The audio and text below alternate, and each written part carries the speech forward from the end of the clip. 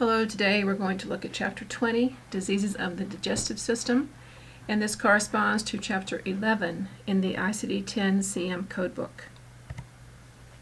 The first thing I want to do is review some terms that are part of this chapter. It's important that you know the difference between diverticulum, diverticulitis, and diverticulosis.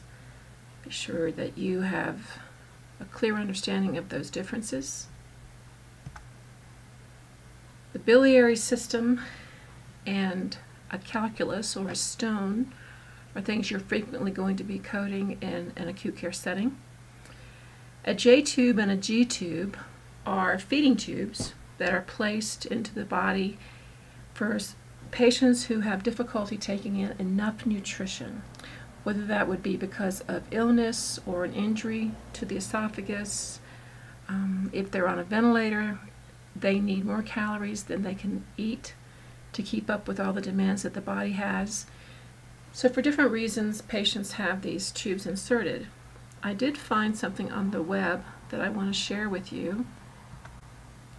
This shows you G-tube means it goes in the stomach, gastrostomy, often called a PEG tube.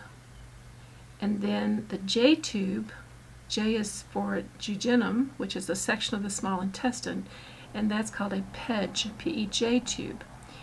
So you have PEG and a PEG.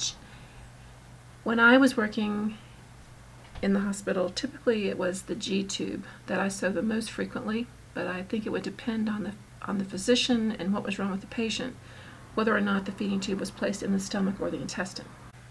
Esophagitis and esophageal varices are two terms. It's important that you understand the differences. Esophagitis is the inflammation of the lining of the esophagus, and esophageal varices is referring to the veins in the lower part of the esophagus. If you look in the back of your code book, in the illustration that says veins, we can see that. And you see here I'm on the veins. And here's the esophageal vein, which is just under the diaphragm. The diaphragm goes across this part of the body. When we take a breath, that's what we feel moving up and down about this mid-thorax. And the esophageal vein becomes very enlarged, especially in certain, like for example, alcoholics will very often have esophageal varices, where they have a very large esophageal vein, and if this vein bursts, a patient can bleed out pretty quickly and it can kill them. So you will frequently be coding esophageal varices if you're working in a hospital. Here's more terms to know that are related to GI bleeding: hematemesis, melena, occult bleeding, and hematochezia, or chezia. I've heard it pronounced both ways. Be sure you know what those terms mean. You will often see them in the chart related to GI bleeding. If you are documenting hemorrhaging related to an ulcer or a GI bleed and a hemorrhaging of an ulcer, these are integral. In other words, of course, someone is going to have blood in their stool if they're bleeding out of an ulcer. So you're not going to code those. They are considered integral to the condition. But still, you need to know what they mean and when you may or may not use them. You may remember in previous lectures we have coded complications using the T codes. When you get to the digestive system, you are coding the complication of an artificial opening, not a T code. It's a K94 code. I'm going to go through some of these exercises rather quickly because you can review the PowerPoints, you can review the podcast that will be posted on the content page. I want to spend more time on those exercises that are not in the coding handbook that I think we should discuss. This one talks about a complication of a J-tube. A complication is considered a malfunction when it's clogged, right here. This is a right direct inguinal and a left indirect sliding inguinal. And the point I want you to understand with this is if you notice all these non-essential modifiers that come after inguinal, direct, external, funicular, indirect, internal, oblique, scrotal, and sliding, all have the same the same code, they are non-essential modifiers. So the fact that this is talking about a right and a left inguinal hernia, that's a bilateral hernia. So by looking at your non-essential modifiers, you now know what your code is. That's kind of a trick question.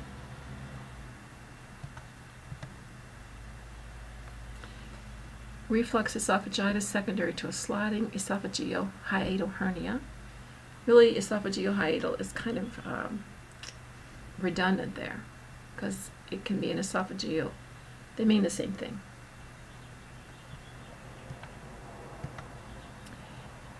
Here is the pathway to code this one.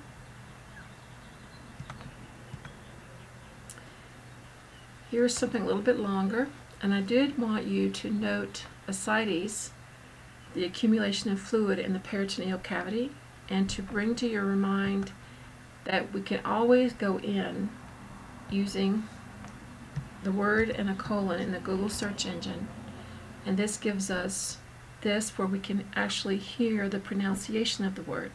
Ascites. Good way to learn medical terminology and know how to pronounce it. I have the pathway here. You see they use additional codes both times. This particular use additional code is related back to the K70 category, and you see we have two codes in the K70 category. So really, even though you have the instructional note, you're only going to use that F10.288 once.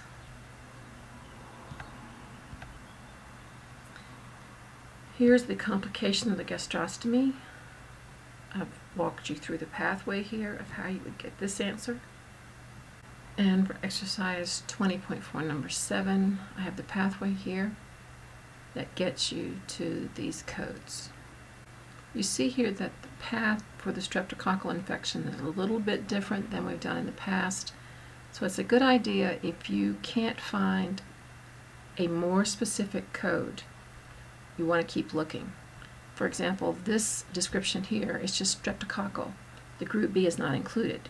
You've got to look under the main term streptococcal with the subterm group B to get to the B95.1, which is a more specific code.